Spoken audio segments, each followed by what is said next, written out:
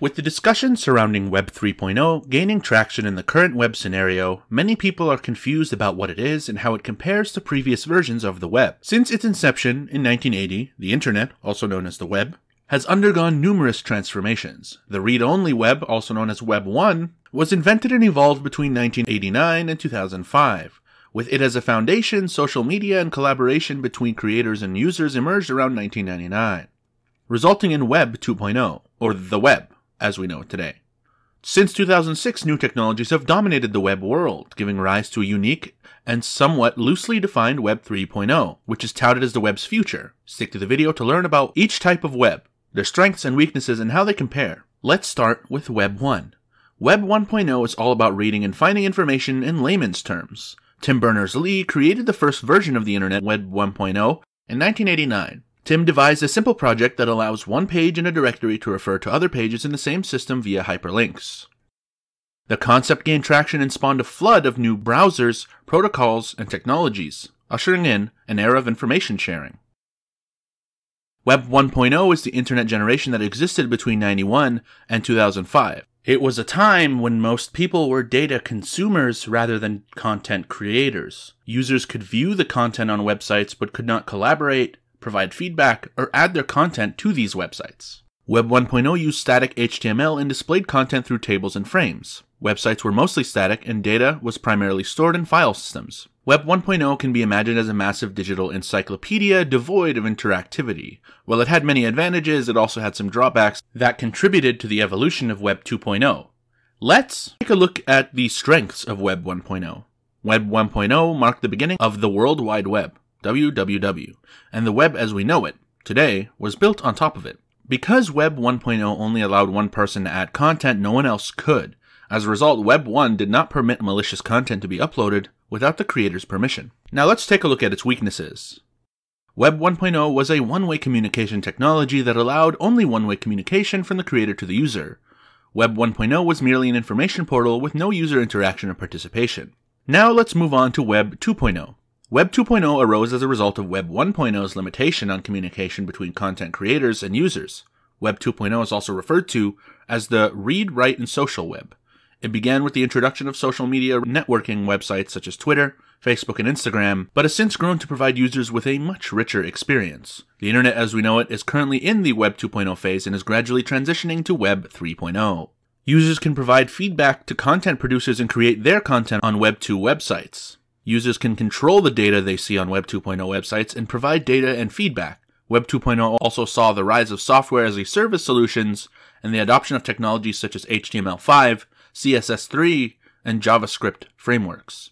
Web 2.0 introduced the concept of blogging, zooming, scrolling, and manipulating content, such as in Google Maps, in place of static websites that pushed content. Web 2.0 became even more popular in the early 2000s, altering the appearance of the web. Let's take a look at the strengths of Web 2.0. It offers unrestricted information searching and sorting. It uses developed APIs that users can use. It offers content that changes. It has increased social use of the content, allowing people to participate in discussions, to share data with friends and family, and communicate with people worldwide. You can easily share information. You have access to a wide range of information with a single click. Web 2.0 also has its fair share of weaknesses. There is a risk of viruses, fraud, and spam attacks. There's a risk of receiving incorrect information because the variety, veracity, and volume of information are vast. It offers inadequate security because Web 2 users rely on big tech companies, Alphabet, Google, Amazon, Meta, Facebook, Apple, and Microsoft, to store almost all their data. At Web 2.0, there's information censorship by big tech companies which can censor the information that users are attempting to access. It offers economic benefits limited to big tech companies, despite users primarily generating the content introduced in the WWW. It is a centralized financial system in which the financial system is managed centrally by a few central banks and financial institutions that have access to user data. Finally, what is Web 3.0? Web 2.0's reliance on big tech companies is unacceptable to general users and is thus revolutionizing how people use the web. This is ushering in a new era of WWW known as Web 3.0.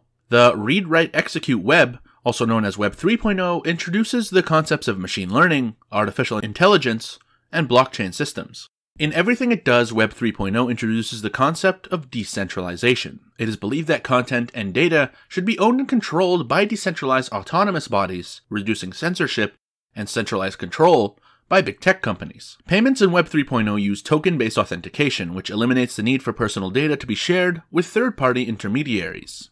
Once deployed, smart contracts execute precisely as written, with no need for an intermediary. Cryptocurrencies and tokens are changing finance and money, and how creators can form internet-native organizations to create and share value. Let's take a look at the pillars of Web 3.0. Artificial intelligence and machine learning. Web 3.0 is built on natural language processing (NLP), which allows the web to analyze and interpret spoken and written words. NLP is used for spell check, spam filtering, and autocomplete. Decentralization and blockchain. Blockchain technology is a chain of blocks that each contains an irreplaceable cryptographic hash, timestamp, and transaction data from the previous block. Web 3.0 is distinguished by the use of this technology dispersed across decentralized entities that operate on peer-to-peer P2P protocols. Ubiquity. Because of decentralized servers, Web 3.0 envisions systems being available anywhere and everywhere, reducing the reliance on big tech that existed with Web 2.0. 3D graphics and spatial web. Web 3.0 can also transition from 2D to 3D systems, which will be combined with NLP and machine learning. Sensors, smart glasses, and AR/VR technologies will be used to merge reality and virtual worlds in Web 3.0. On to the strengths of Web 3.0. Web 3.0 makes data interoperable across platforms and IoT devices so that information can be accessed from all points on the web. With the help of Web 3.0, you can utilize permissionless blockchains, which reduces limitations imposed by wealth, geographic location, gender, or other demographics. Web 3.0 removes the centralized authority, resulting in self-government and distributed ownership. It offers increased security due to blockchain technology distribution and decentralization. Web 3.0 has less reliance on big tech companies. When making payments, you do not need to share personal information with third parties. Unfortunately, Web 3.0 also has a few weaknesses. The Web 3.0 is a future technology and not all gadgets will be able to use it. It may be difficult for newcomers to understand. The security and ownership are decentralized, so you have to make extensive legal changes. Web 3.0 regulation will be more difficult without big tech companies or central entities. As Web 3.0 is a neural network, it is easier to access personal and political data. Let's sum it all up by going through the differences between Web 1.0, 2.0, and 3.0 in a nutshell. Using the film industry as a point of comparison, if Web 0.0 were the black and white film era, Web 2.0 would be the age of color and basic 3D, and Web 3.0 would be immersive experiences in the metaverse. In the same way that the 2010s were the decade in which Web 2.0 became the preeminent force in the global economic and cultural environment, the 2020s may be the decade in which Web 3.0 takes its rightful place as the dominant force. On October 28, 2021, the Facebook name changed to Meta, which has the potential to serve as an early indicator that the transition to Web 3.0 is gaining momentum. Text and graphics were mainly responsible for defining the Web 1.0 era. Pages on Web 1.0 rarely had a lot of visual embellishments or interactions. The introduction of Web 2.0 brought about these changes by making websites more interactive. It was essentially determined by the extent to which users may engage with a site's content and with other users. The addition of code to websites became much simpler thanks to APIs. Web 3.0 put most site material into enormous parallel databases. Artificial intelligence, AI, and semantic technologies provide computers more flexibility in dealing with data. Because of this, it is now much simpler for systems to employ 3D methods to link web-based implementations with those based on the metaverse. And this sums it all up. Web 1.0 was merely a read-only web with a one-way flow of information. The arrival of Web 2.0 saw increased social collaboration between content creators and users. Web 2.0 has seen the rise of an unprecedented number of content creators, with the volume, variety, and velocity of Web 2.0 data so high and control of this data centralized to big tech, distinguishing actual data from sponsored and censored data is nearly impossible. Concerned about centralized finances, reliance on big tech, and the need to share personal information with intermediaries have spawned a wave of new technologies and thinking, steering the world toward the arrival of Web 3.0 technology.